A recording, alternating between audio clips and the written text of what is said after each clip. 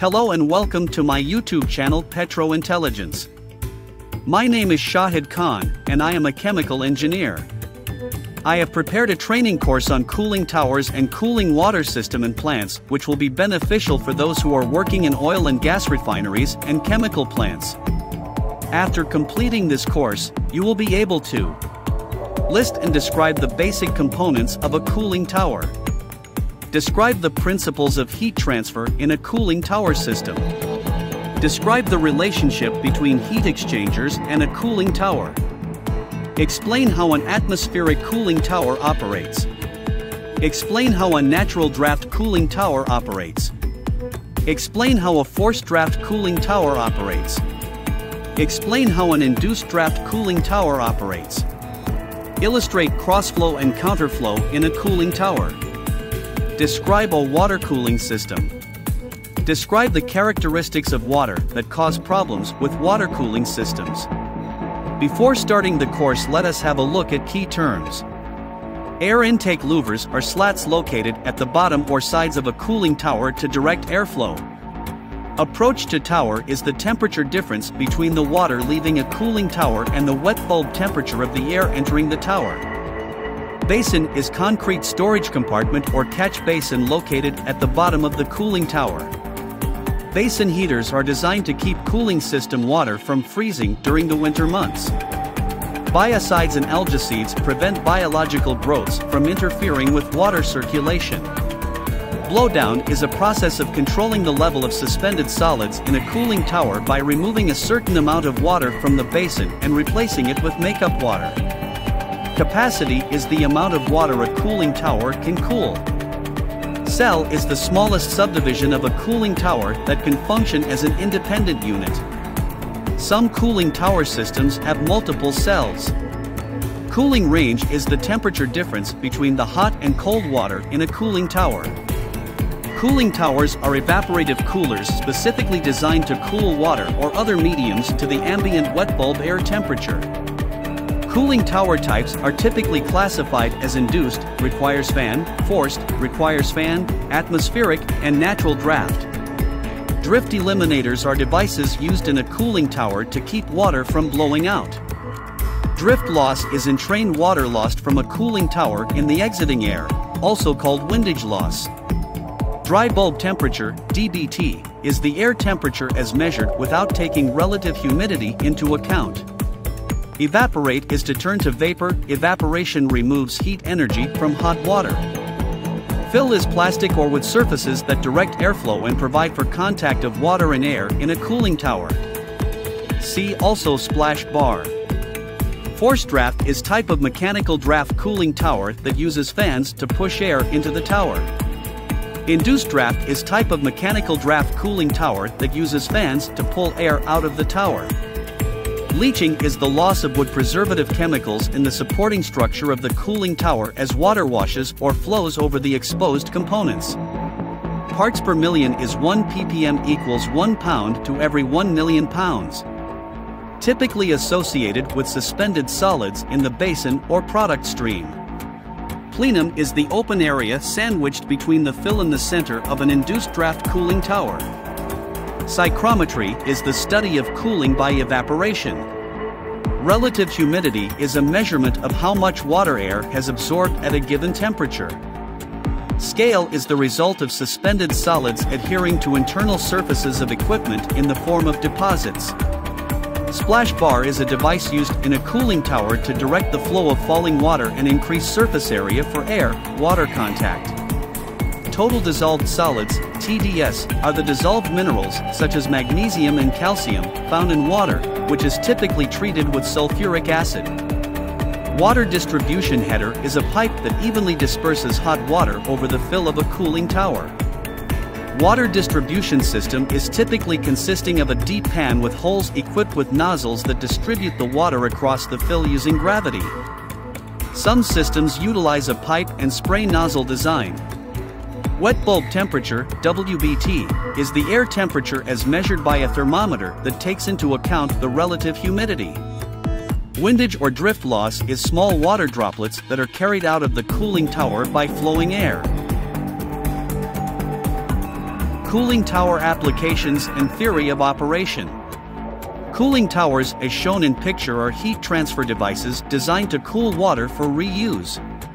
They cool hot water by bringing it into direct contact with air, using countercurrent or crossflow patterns.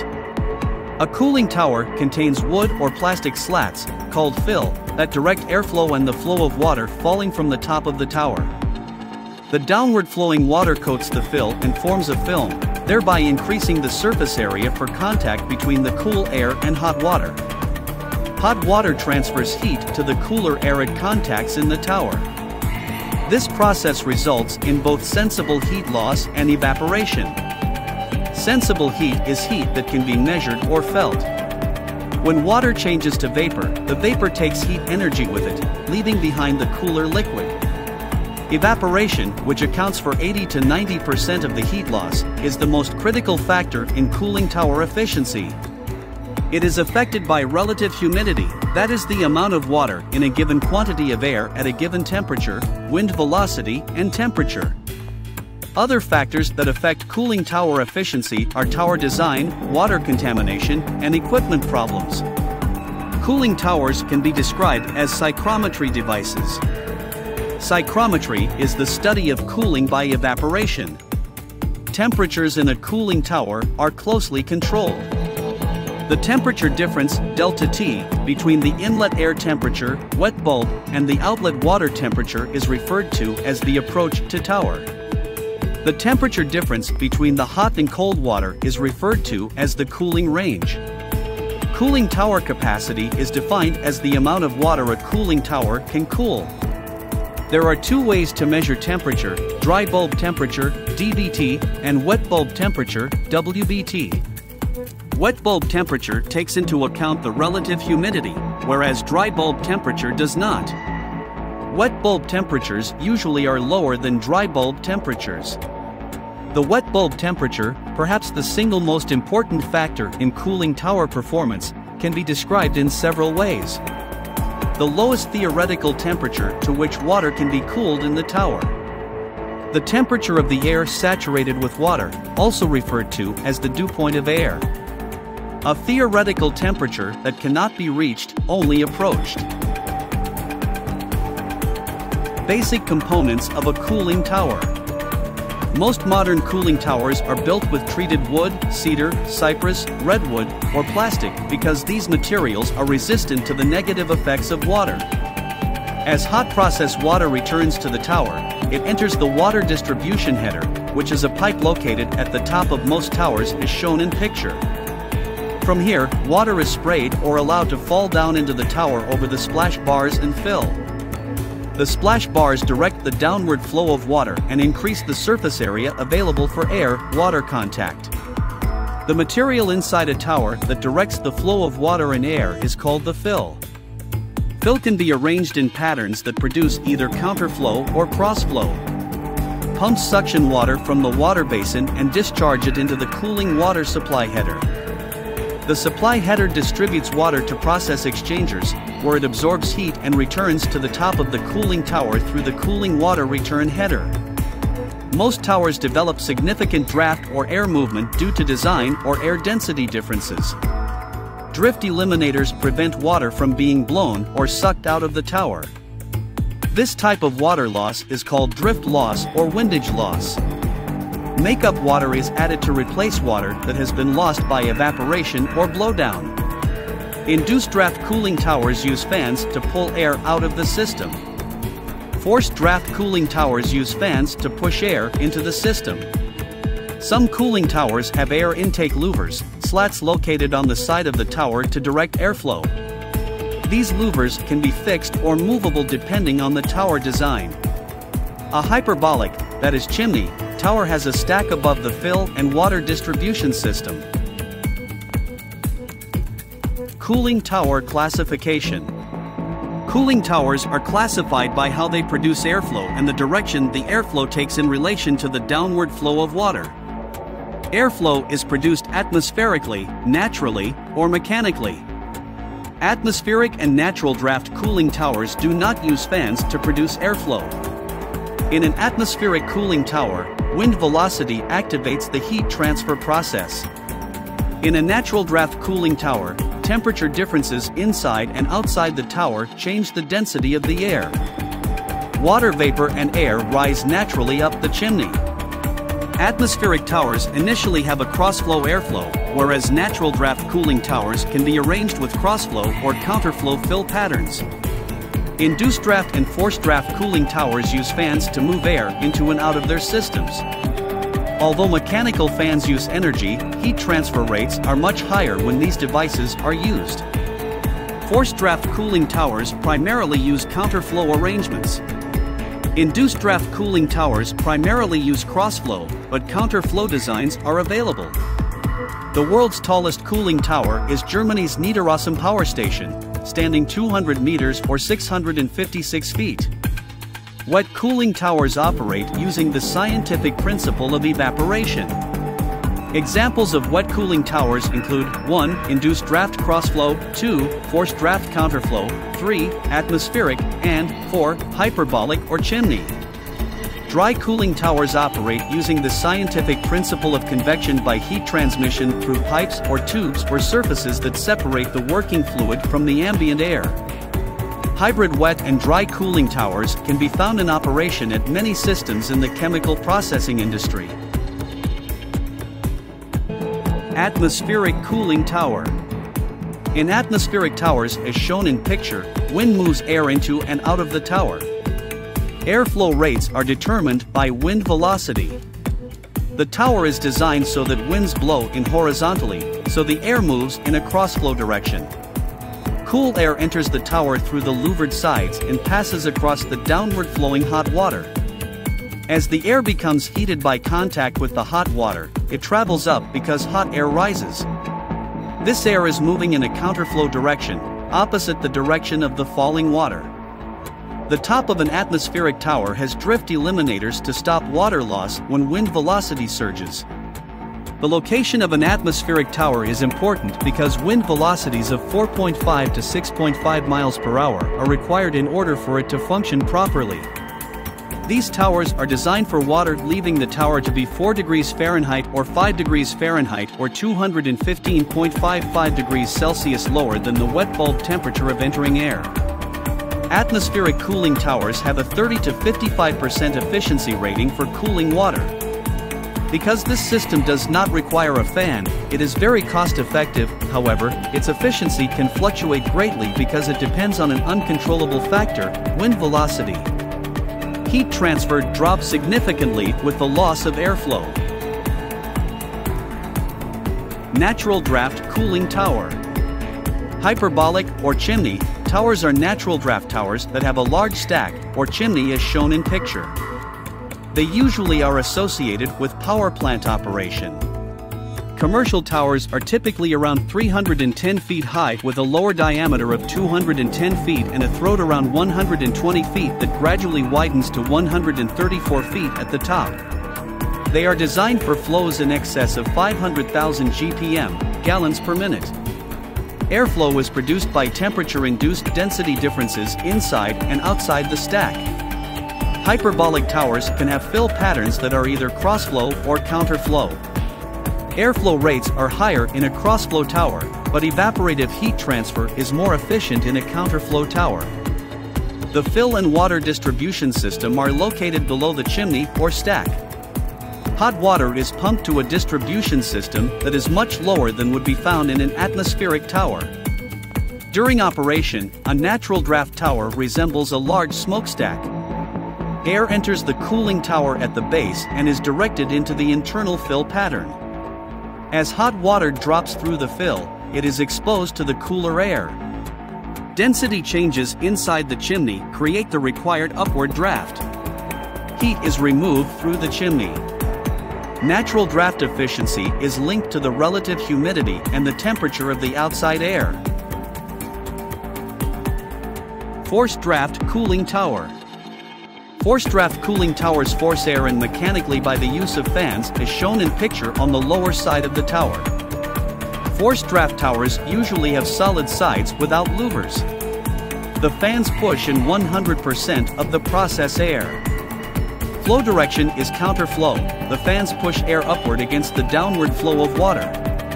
Air in forced draft towers can have high velocities, but the exiting air slows so much that it is recirculated back into the tower, cutting efficiency by 20%. Forced draft cooling towers have much higher heat transfer rates than atmospheric and natural draft cooling towers, and they are significantly lower in height. This type of cooling tower is less efficient than induced draft towers because some hot air is recirculated. Induced draft cooling tower. An induced draft tower is another kind of cooling tower that produces airflow mechanically as shown in picture. It differs from the forced draft cooling tower in that it pulls air out of the tower rather than forcing it in.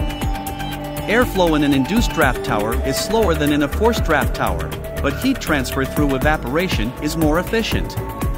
The tower fan, located on top of the tower as shown in pictures, produces discharge rate strong enough to lift the hot air above the tower, so hot air is not recirculated into the tower.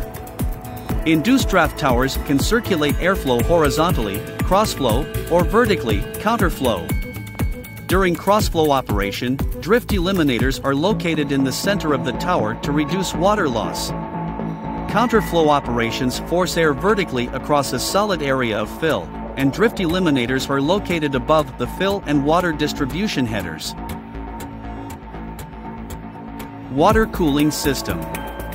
In the manufacturing environment, heat exchangers and cooling towers work hand in hand to create a water cooling system. As cool water is pumped from the tower to a heat exchanger, the hotter process fluid transfers heat to the cooling water. The water, in turn, removes heat from the process fluid. The process flow continues on to the next step, whereas the hot water is returned to the tower to be cooled. A centrifugal pump sends the hot water to the top of the tower, where it enters the water distribution header. The hot water is distributed evenly throughout the tower, where much of the heat it had gained is given up in evaporation. The cooled liquid is recirculated back to the heat exchanger and the process loop continues. Heat exchangers can be connected to cooling towers in a variety of ways. The two most common are parallel and series as shown in picture. In parallel flow, the process flow goes through multiple exchangers at the same time. In series flow, the flow passes through one exchanger before it goes to another. The trouble with water. Over time, water dissolves everything it touches. The Grand Canyon is strong evidence that water can remove large and small obstacles. Hot water dissolves solids faster than cold water. Hot water dissolves a little bit of everything it comes into contact with. By the time the hot water returns to the tower, it is full of suspended solids. Hot water also has a tendency to become corrosive and to form deposits. When hot water enters the cooling tower laced with suspended solids, it undergoes evaporation. This process removes water and leaves the solids. The remaining fluid concentrates in the basin. Over time, this concentration builds up to levels that must be controlled. The materials used to construct a cooling tower must be durable and capable of withstanding wide temperature differences. Treated wood, cedar, cypress, redwood, and plastic usually are used as construction materials. Wood is able to handle the temperature variations experienced in a cooling tower. Operators face the following problems when working on a cooling tower system. Suspended solids can accumulate in the water and eventually form deposits or scale. Electrochemical reactions with metal surfaces cause corrosion. Silt, debris, and algae foul and plug exchanger tubes. Fungi and bacteria cause wood decay. There are several approaches for solving each of these problems. Operators check the level of suspended solids frequently. The level of suspended particles is measured in parts per million, ppm, that is 1 ppm equals 1 pound to every 1 million pounds. The level of suspended solids is then compared against an acceptable standard.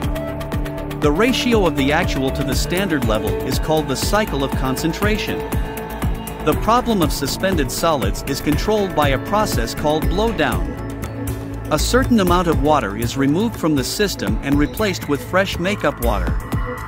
Scale-forming solids can be removed with softening agents, or suspension of solids can be prevented by adding chemicals. Another approach is to precipitate the scale so it can be removed. To precipitate is to get particles to fall from suspension. Corrosion can be minimized by the addition of chemical inhibitors, which form a film that protects metal. Fouling can be controlled by filtering devices, alone or with dispersants that prevent suspended solids from accumulating. Biocides, such as chlorine or bromine, can be used to prevent wood decay. Another problem found in cooling tower operation is leaching. Leaching is the loss of wood preservative chemicals in the supporting structure of the cooling tower as water washes or flows over the exposed components. All of these problems and solutions require monitoring. Operators are responsible for testing and checking pH of water, total dissolved solids, TDS, inhibitor concentration, chlorine or bromine concentration, precipitant concentrations, tower equipment checklists, filters and screens, wet bulb temperature and humidity. Cooling tower system. Cooling tower 302 is classified as an induced draft, or draw-through, cross-flow, single-cell device that is primarily designed to control the temperature on condenser X204. A cooling tower is often referred to as a heat rejection device designed to extract excess heat from the returning water and expel it into the atmosphere. This picture shows what the cooling tower system looks like. This type of heat transfer relies on the principle of evaporation. When this process occurs, heat from the water is absorbed by the airstream that raises the relative humidity to near 100%. These heated currents are quickly dissipated by the wind.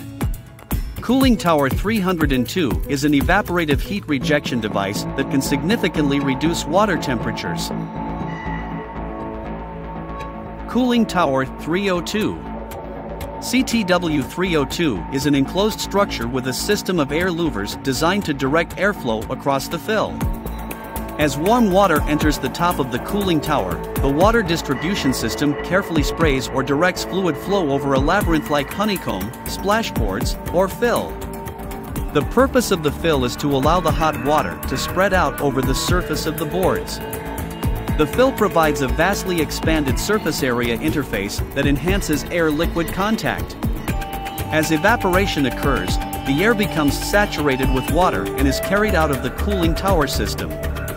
CTW302 uses a fan to draw air into and across the fill. The fan is located on the top of the cooling tower and slowly draws air into the system and rapidly discharges it at the exit point. The cooled water continues to drop through and over the fill until it enters the basin. A typical cooling tower is a heat transfer device designed to cool water so it can be reused in industrial applications. The safety aspects of the cooling tower system include the following areas: hazardous energy, chemical additives, see the sections Chemical List and MSDS, rotating equipment, hazards of hot water, working at heights, hazards of working with acid, see MSDS, working safely on top of the cooling tower, confined space entry, water basin empty, equipment failures, corrosion and wood decay. The equipment found in a cooling tower system includes: centrifugal pump 302 is a vertically mounted centrifugal pump designed to operate at 525 GPM at 85 degrees Fahrenheit or 29.44 degrees Celsius at 50 psi-G. Heat exchanger 204 is a horizontally mounted, shell-end tube, multi-pass heat exchanger designed to condense vaporized butane into the liquid state. The pressure is 115 psi-G on the shell side and 50 psi-G on the tube side. The tube side contains cooling water from the cooling tower system. The shell side contains vapor or liquid butane at 115 psi-G. The heat exchanger is comprised of stainless steel and is rated at 225 psig at 250 degrees Fahrenheit or 121.11 degrees Celsius on the tubes and 225 psig at 300 degrees Fahrenheit or 148.88 degrees Celsius on the shell. The inlet pressure on the tube side is run at 50 psig and 45 psig on the tube outlet. The tube delta pressure is 5 psig. Cooling tower fan is mounted on the top of the water distribution pipe in the center of the cooling tower. A local controller and on-off switch are located near the motor. The motor is designed to run at 250 RPM and can be adjusted depending upon need. Plenum is the open area directly under the fan. In an induced draft, cross-flow cooling tower, the velocity of the air creates a partial vacuum under the fan as it expels the vapor-enriched air. Water distribution system consists of a 12-inch deep pan, 4 feet 3 inches 20 foot, with holes equipped with stationary spiral nozzles that distribute the water across the fill. A pan with holes and nozzles is located on the east and west side of the cooling tower. Water basin is a concrete reinforced structure designed to store water and provide a foundation upon which the rest of the cooling tower can be supported. The basin is designed to collect the water as it flows across the horizontal fill and downward. The water basin provides suction for the water pump and must be able to resist chemical attack. Technicians working on the cooling tower basin must place careful attention to water pH, temperature, parts per million, and biological problems. Basin heaters come in a variety of designs: low-pressure steam, electric, or hot oil. The primary purpose of a basin heater is to keep the cooling tower clear of ice during the cold winter months. Louvers are evenly spaced and designed to direct airflow across the downward flow of water. Fill provides a vastly expanded surface area interface that enhances air-liquid contact. As evaporation occurs, the air becomes saturated with water and is carried out of the cooling tower system. The fill is comprised of pressure-treated materials, wooden slates, run through a plastic support structure. The fill is designed to provide plenty of surface area so good air-liquid contact is ensured. Evaporation takes place inside the fill area, transferring heat energy to the moist area, increasing the relative humidity in this area to 100% and moving this heated plume into the atmosphere. The plume or fog is virtually harmless except that it can reduce visibility when it touches the ground. Evaporation accounts for 80 to 90% of the heat transfer in a cooling tower. This convective process takes place as the hot water cascades down the fill or splash boards. As the hot water spreads out across the fill, air flows over the area. This picture illustrates how the rising hot water vapor or heat energy is carried out of the cooling tower and the cooler water drops down into the water basin. Drift eliminators block and prevent water loss from the system. As hot, moisture-rich vapor flows across the fill, it is lighter than the outside air and accelerates as it enters the plenum. This warm air increases in velocity as it is propelled high above the cooling tower by the fan. Blowdown draw-off or blowdown is primarily used to control the buildup or concentration of minerals in the recirculation water. The blowdown system is designed to control the level of suspended solids in the water basin. High levels of suspended solids will cause fouling. Blowdown is closely related to the term concentration cycles. Blowdown refers to automatically removing 7 to 10% of the water in the water basin and replacing it with fresh water. In most cases, the water makeup system runs continuously due to evaporative losses and drift losses and draw-off. Concentration cycles in the cooling tower typically can range from 3 to 7. The cooling tower is typically set at 6 concentration cycles before it blows down the system.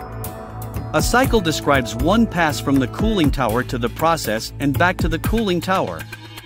Cycles of concentration display the accumulation of dissolved minerals in the recirculation system. Cell is the smallest subdivision of a cooling tower that can function as an independent unit. pH control is an automatic control system, continually analyzes the pH in the basin and adds small amounts of acid or caustic to maintain operational requirements. Water treatment is the composition of the chemicals used in the water treatment system is designed to control scale, algae, corrosion, wood decay, and to help suspended solids to precipitate out in the basin. Basin level control is water level in the basin is controlled as a level element, and transmitter sends a signal to a controller. Analytical control features on the cooling tower. System pH control, AIC 300 analytical indicating controller. The purpose of this controller is to control the pH inside the cooling water basin.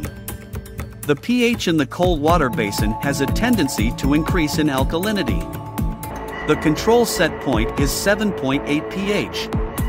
AIC 300 continually analyzes the pH in the basin and adds small amounts of acid to maintain operational requirements. The cooling tower specification range is 7.6 pH to 8.4 pH on water in the recirculation system. This picture shows a pH scale. Blowdown control, AIC 301 analytical indicating controller. The purpose of this controller is to monitor and control the levels of suspended solids. Using either draw-off or blowdown, this process is primarily used to control the buildup or concentration of minerals in the recirculation water. The blowdown system is designed to control the level of suspended solids in the water basin. High levels of suspended solids will cause fouling. Blowdown is closely related to the term concentration cycles. Blowdown refers to automatically removing 7 to 10% of the water in the water basin and replacing it with fresh water. In most cases, the water makeup system runs continuously due to evaporative losses, drift losses, and draw-off. The concentration cycles in CTW 302 range is set at 6 concentration cycles before it blows down the system. A cycle describes one pass from the cooling tower to the process and back to the cooling tower. Cycles of concentration display the accumulation of dissolved minerals in the recirculation system. Suspended solid chemical control, AIC 302 analytical indicating controller.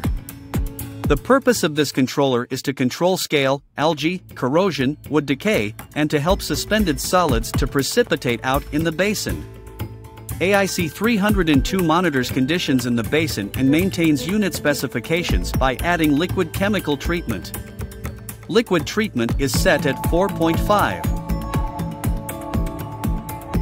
Fan speed and temperature control, SIC 300 speed indicating controller. The speed on the fan is set at 250 RPM and can be adjusted by the technician. An on-off switch is also located near the motor. Common cooling tower problems and solutions. Cooling towers can be shut down easily, however, unless a serious problem occurs or equipment repair and turnaround are scheduled, the tower is kept in continuous operation. There are some common problems and concerns for which the cooling tower system must be monitored. Cooling tower efficiency, wet bulb temperature and humidity cooling. Since wet cooling towers respond to evaporation, relative humidity has an effect on the efficiency of cooling tower system. Wet bulb temperature is taken using a specially designed thermometer and wick arrangement. In multi-cell operations, additional fans are typically applied. However, since CTW 302 has a single fan, the RPMs can be increased to improve airflow through the cooling tower. Higher temperatures will also affect the ability of the cooling tower to expel heat. pH problems. Process technicians use pH to express alkalinity or acidity. The pH scale has number values from 0 to 7 to 14. A pH reading of 7 is classified as neutral on the pH scale. As the indicator needle begins to decrease below 7, it moves into the acidic range. Readings above 7 are classified as alkaline or caustic. Examples of an acid include lemon juice, sulfuric acid, and hydrochloric acid. Examples of an alkaline include ammonia, soap, bleach, and drain cleaner. Scale formation. Scale is composed of dissolved minerals such as calcium and magnesium. Scale buildup is a process where concentrated minerals form a solid coating on the inside of piping in tubes, reducing fluid flow and heat transfer. Cooling tower water that has a high pH tends to enhance scale formation. Sulfuric acid is used to decrease the pH in the catch basin. Total dissolved solids, TDS. Water naturally contains magnesium and calcium in the form of dissolved solids. As water evaporates out of the cooling tower, dissolved minerals are left behind and, over time, concentrate and form scale. Dissolved solids break down the components in wood fibers that provide support for the cooling tower's internal structure. Sulfuric acid can minimize problems caused by dissolved solids.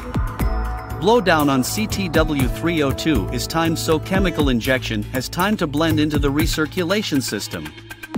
A chemical additive is added in a section of the cooling tower where turbulent flow enhances mixing and where it is not drawn into pump 302 suction before adequate blending has occurred. Microorganisms, chlorine and bromine concentrations. Cooling towers provide the perfect breeding ground for microorganisms since they are exposed to warm water and sunlight. Microorganisms form slime that can build up and restrict water flow and conductive heat transfer. Biocides such as chlorine and bromine can control the growth of these organisms. Unfortunately, chlorine is an extremely hazardous material and must be handled with caution.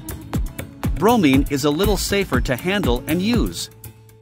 CTW302 utilizes a special blend of biocides to keep the cooling tower operating smoothly. Other chemical inhibitors are added to this blend and need to be thoroughly mixed with basin water. Dissolved gases. Cooling tower water may have dissolved gases like oxygen, hydrogen sulfide, and carbon dioxide that chemically react with iron. These gases will enhance corrosion, destroy metal surfaces, damage valuable equipment, and deteriorate metal pipes, brackets, and bolts used to secure wood products together. High quantities of dissolved gases will make the catch basin water acidic. Ruptured heat exchanger tubes. If the tube ruptures on X204, the butane, pentane, and catalyst mix will pour into the recirculation water since it is at 100 psig and the recirculation water is at 45 to 50 psig. The pH of the cooling tower water would also become very alkaline and set off the high pH alarm. Fan 300 failure. CTW302 operates the fan when temperatures and relative humidity reach predetermined levels. During the winter months, the fan is rarely operated and the hot water bypass system is frequently used. A spare motor, gearbox, and fan blade arrangement are located in the maintenance shop. Several days, however, are typically required for large projects. It is possible to operate the cooling tower in a natural draft condition. Pump 302 failure. If pump 302 fails, the distillation system will immediately go into alarm condition. The pump backup system will need to be placed online immediately. P302 is a vertically mounted centrifugal pump with a series of small screens installed on the suction side of the pump. These screens keep the liquid entering the pump clean and prevent internal damage. NPSH, net positive suction head, and NPDH, net positive discharge head, must be kept between specific specifications in order for the recirculation system to operate properly. Instrument problems. Instruments on the cooling tower include 3 analytical control loops, 1 level control loop, 2 temperature control loops, and 1 speed control loop on the fan. A variety of simple instruments are mounted on the cooling tower system. Suspended solids, X204 tube fouling. As air circulates through the cooling tower, it carries solids in the form of small dust particles. These solids are captured by the downward flow of water and collected in the catch basin where they form sludge. Sludge is removed through the blowdown system. Suspended solids can build up inside the tubes of a heat exchanger and cause fouling. Fouling is a term used to describe restriction or plugging. Blowdown and cycles of concentration problems. Concentration cycles in cooling towers range from 3 to 7 and are dependent upon the quality of the makeup water. Circulating water in CTW302 is filtered and treated with biocides and algicides to prevent microorganism growth and a control system for pH adjustment. Broken or collapsed fill. High winds, ice buildup, corrosion, microorganisms, and other variables can cause structural damage to the cooling tower. While a cooling tower is a simple design, it needs all of its parts to operate efficiently. Fill or splashboards can be replaced and put back in place. Bolts and brackets that have been corroded need to be repaired. Water distribution system problems.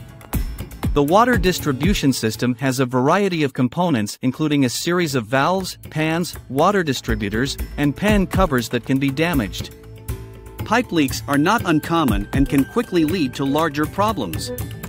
If the water distributors become dislodged from the pan, uneven amounts of water can flow over the fill before it has time to contact air flowing through the tower.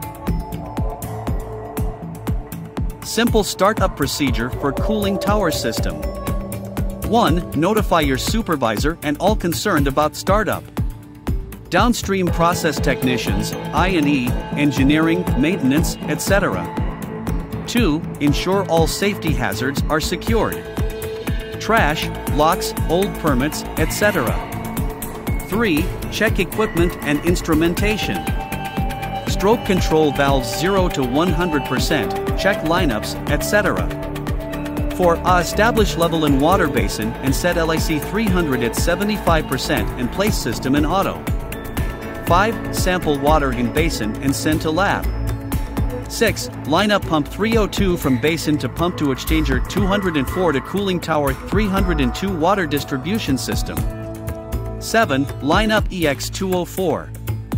8. Start pump 302 and monitor PI 300A 5050 PSIG and PI 300B 45 PSIG. 9. Set FIC 300 TO 525 RPM and place in auto.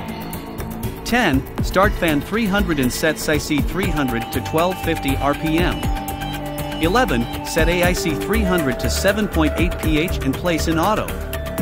12. Set AIC 301 to 30 ppm and put in auto. 13. Set AIC 302 to 4.5 GPH and place controller in auto.